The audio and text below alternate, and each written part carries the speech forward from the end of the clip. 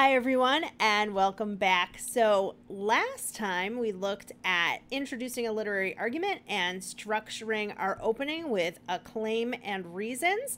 Today, we're going to be looking at the third part of argument, which is using evidence to support and prove your claim. And we're going to review again. Sometimes I've called it Peel and sometimes I've called it Teal. We'll talk about that in a moment too. I know that's been confusing for some people, but we're going to look at that method again of proving an argument. And then we're going to look at 4 sample paragraphs from actual student essays and what they did to revise those paragraphs to make them stronger. So, to recap, a common method for supporting a claim is the Peel or Teal pattern. I'm not sure for this class which one I've used. I may have used both. But at any rate, the T stands for topic sentence, sometimes P for point. This is the controlling idea for the paragraph. It can help, it can contain a transition word sometimes to connect it to the previous paragraph. But basically, it's showing your reader what the paragraph is going to be about. And a common mistake, which I don't have any here, but sometimes in 123, what people will do is, 123 is college composition, sorry.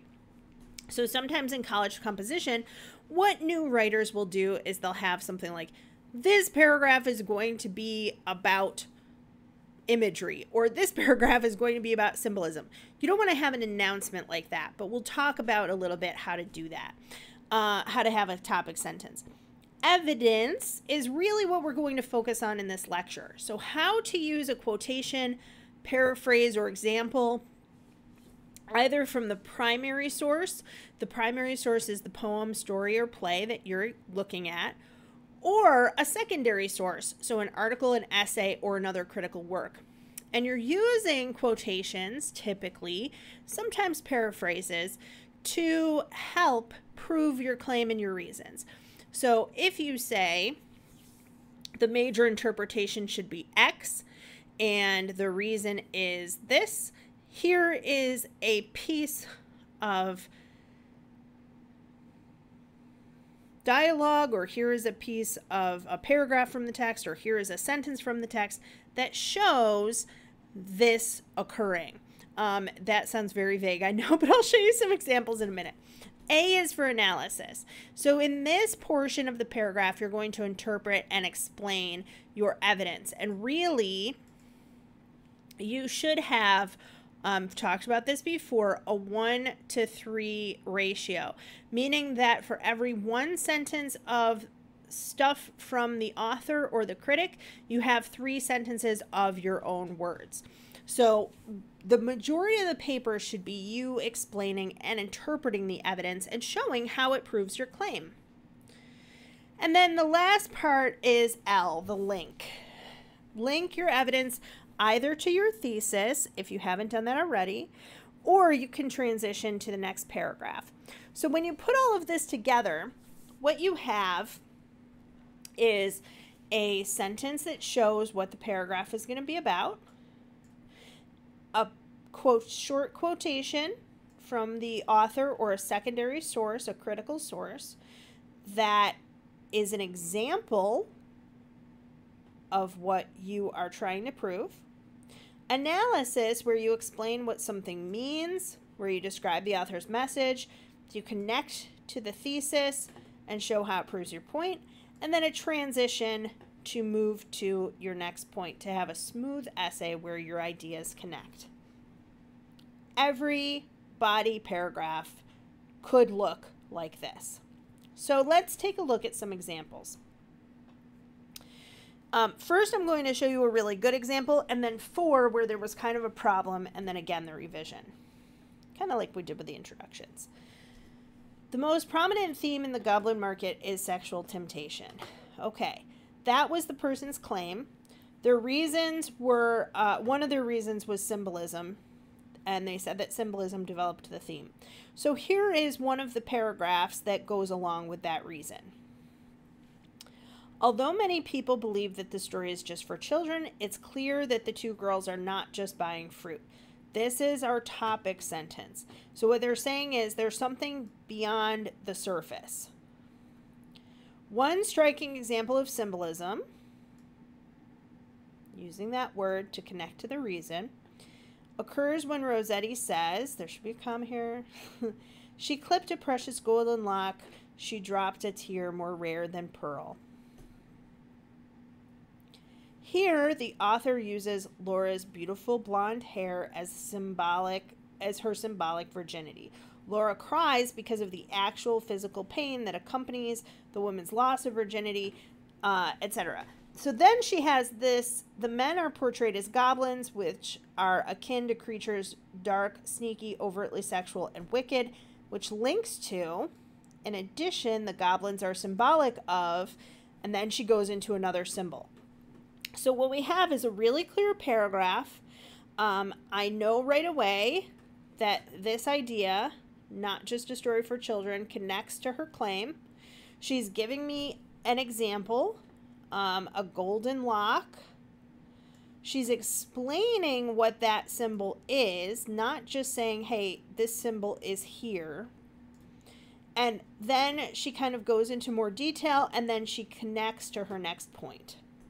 So Laura is losing her virginity. She is almost being assaulted by these goblins. They're dark and sneaky and overtly sexual. In addition, they're symbolic of, and then she goes into the next point. It's a really well-structured paragraph. And if you look at the balance here, I'm going to switch color. Actually, let me erase. Green. If you look at the balance here, this is what I mean by a short quotation. It is about a sentence long. If you put it all in one line, it would be like a line long, right? So she's not having here a long block quotation. She's a good balance. She's a good organization. She explains very clearly her interpretation of this symbol, and then she goes into her next point. It's a really beautiful paragraph, except for a typo here and there. So let's look at a problem paragraph. In this one, what I'd like you to notice is there's no topic sentence, so the paragraph doesn't really have a focus. Because of that, it goes into summary instead of analysis. So what the author of this essay is doing is just sort of telling me what happened in the work, not how it's connected to their claim. So this is about Anthem, which is a novella by Ayn Rand. In Anthem, when Equity, upon hours of research in his little cove, finally discovers electricity. It's kind of plot point number 1. I'll switch back to red. Sorry, guys, for the delay. There we go. His first thought is when he is discovered, he refuses to tell. We see further image of oppression when the House of Scholars completely reject his idea. To me, it's the very definition of oppression. Okay, so here we sort of have interpretation, and I'm not sure here it's an image of oppression. It's not really. So there's two problems here. First is that there's no focus. You're just recounting this portion of the story. So here's what happens first, then this happens, next this happens, finally this happens, right? 1, 2, 3, 4. The second problem is that you're using words like image, and that it's not an image, it's really conflict. So, and then also there's first person language right here. It's a definition of oppression as they're prejudiced to their own ideas and we're refusing to accept better. So this actually is kind of an interesting nugget of an idea, but it's buried in this unfocused paragraph where I can't really tell what the point is that this person's trying to make. So let's look at the revision. The central conflict of man versus society develops the author's message that education is the key to breaking free from oppression. Awesome. So now we have correct interpretation. It's looking at conflict, not at imagery. And we have a very clear topic sentence. I know that you're going to be talking about conflict and probably education in this paragraph.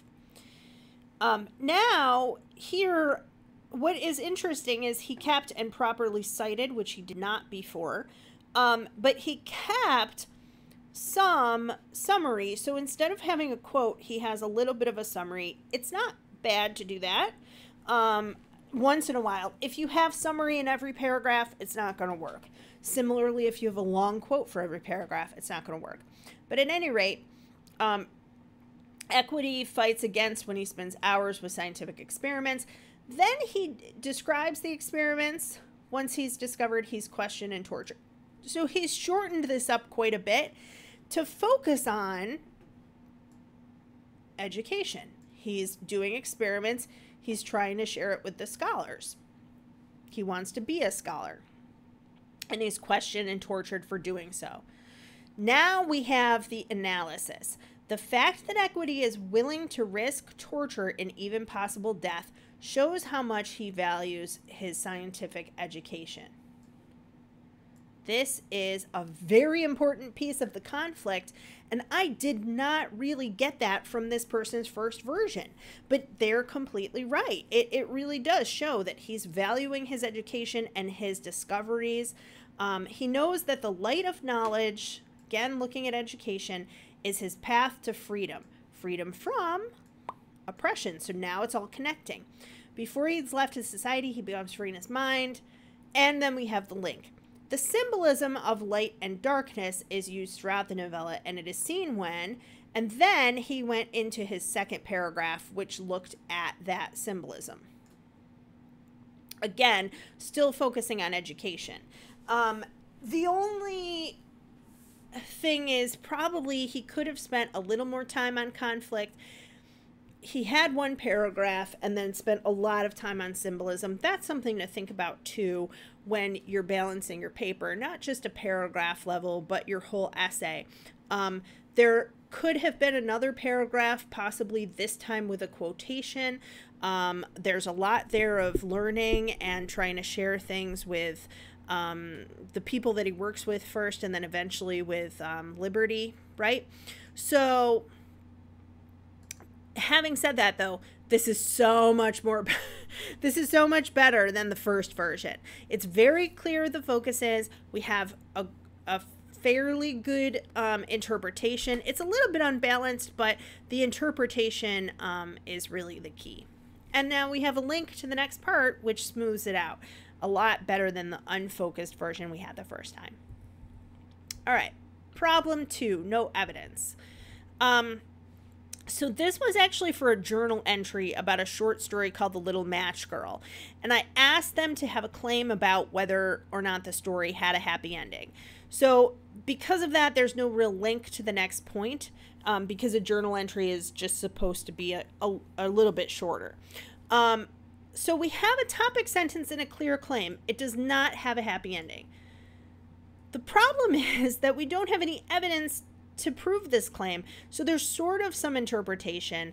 The poor little girl in the story froze to death in an attempt to sell matches so her father would not beat her, although we know she's in a better place. It was an avoidable tragedy. She froze to death, and that does not constitute a happy ending. This is actually not bad interpretation, but there's nothing from the actual story.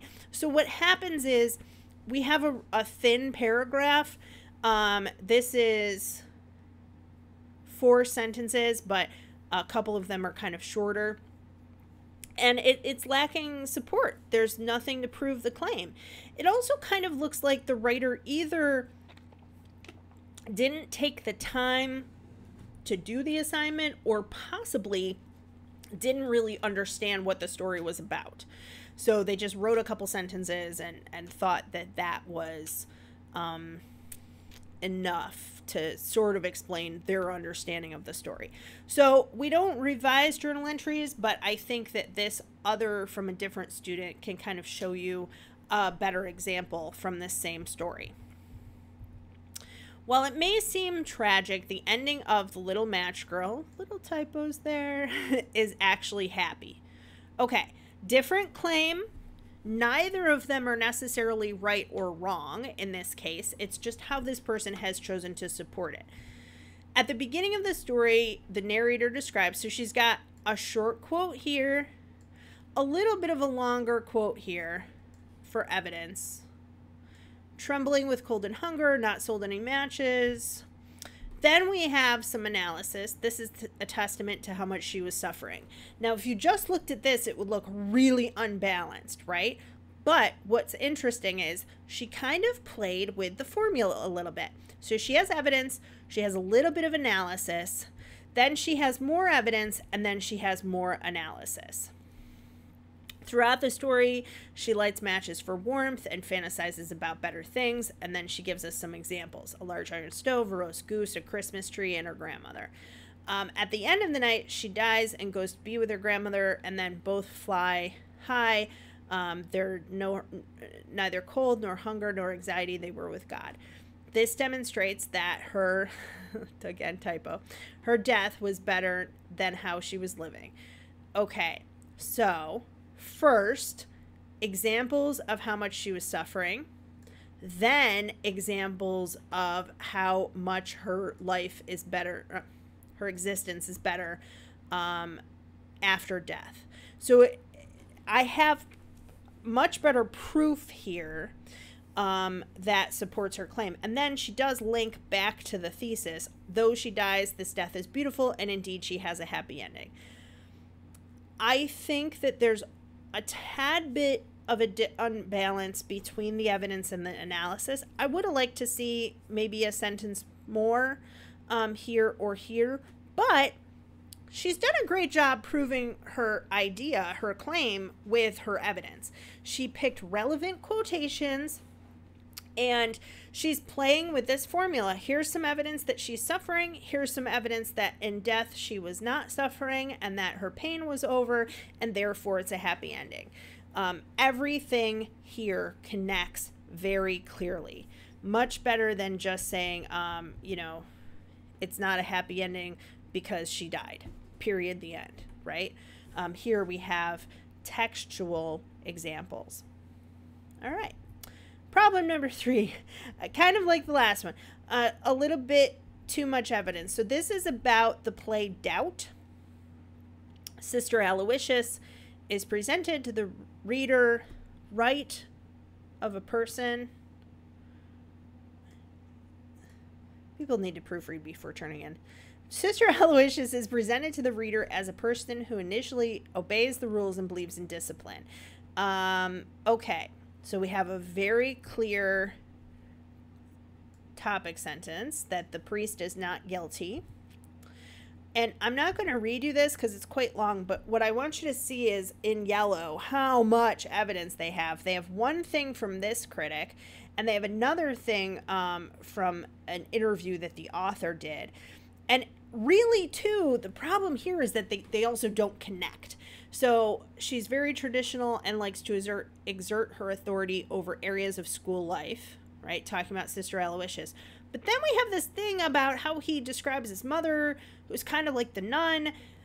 And there's like 1, 2, 3, 4, 5, 6 lines here of quotation and about 1.5 lines of here. So like 7 lines of quotes just in this one paragraph.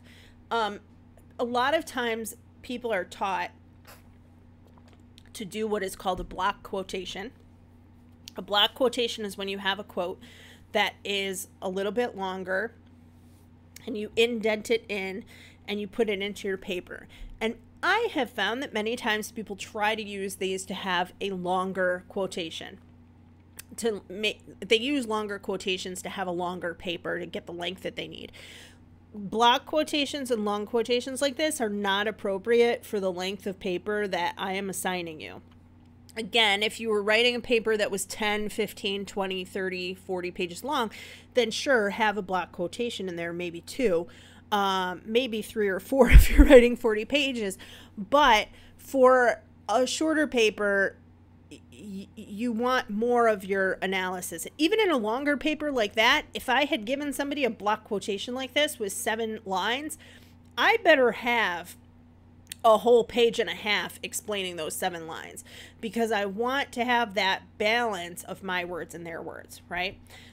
Then this analysis, again, is kind of confusing. Shanley describes his mother as always having headaches when he was young, and stating they stopped when he left to see the antagonist. It doesn't connect. I mean, we have a couple phrases, mirrored by the nun, like the nun. The ideas don't really connect, and the balance is really thrown off. So let's look at his revision. Here we kept the topic sentences. It's 2 sentences, but it's fine. She's presented to the reader as someone who obeys the rules. The conclusion is that Father Flynn is not guilty.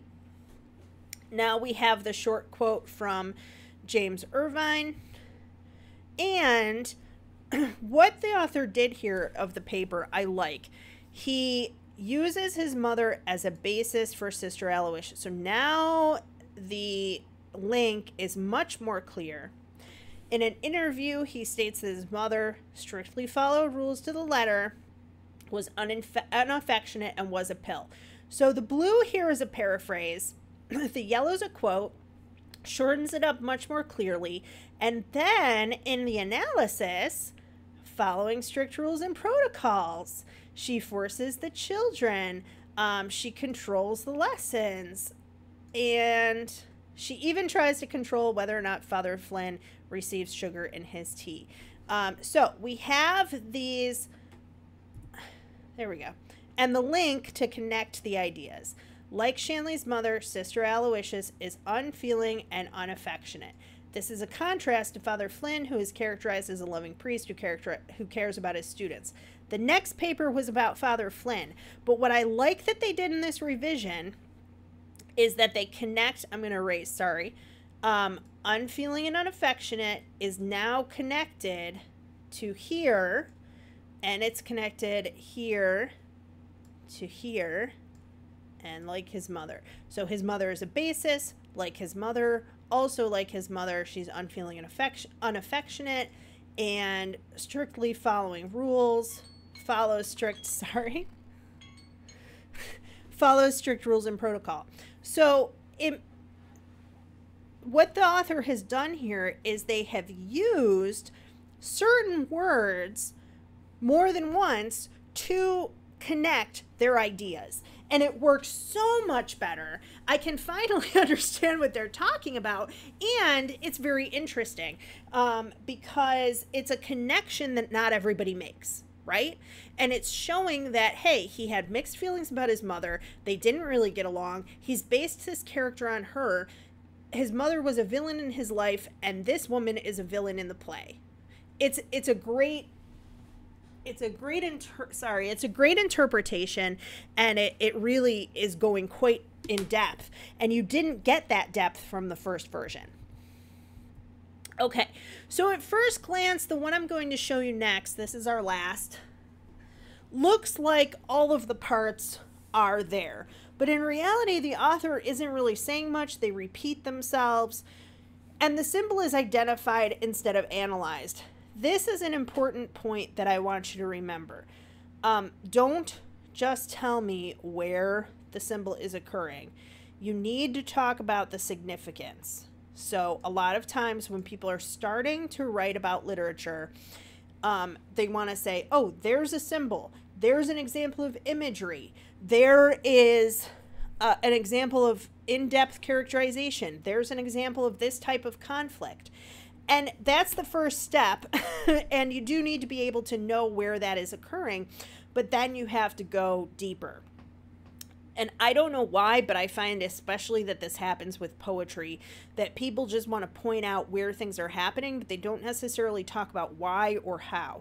So how does it develop the author's themes? Why is it being used? What's the author's message? So here's our example, back to the Goblin Market. In the Goblin Market, the author uses symbolism in the poem. The color of Laura's hair symbolizes her purity before and after she gives in to temptation. In the beginning, her hair is gold. After eating the fruit, her hair grew thin and gray. Her hair is graying symbolizes that she gave in to temptation. Also, there's a grammatical issue here. It should be the fact that her hair is graying symbolizes giving an attempt, whatever. There are a lot of symbols in this poem besides this one.